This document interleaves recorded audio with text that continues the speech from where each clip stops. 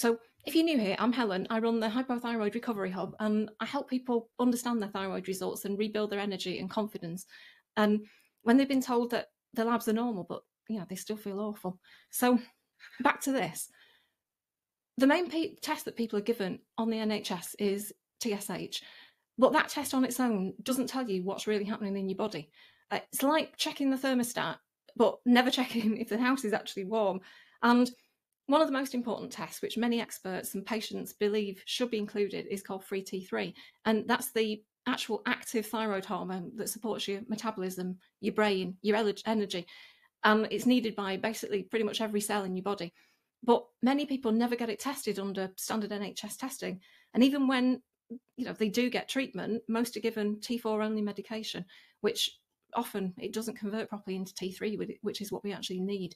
So they're left exhausted, gaining weight, feeling completely stuck. And even though the doctor says everything looks normal, the worst part is people often have to fight incredibly hard within the NHS and around the world to access free T3 testing or combination therapy that includes T3. And it's just an exhausting battle just to get basic care that should be standard.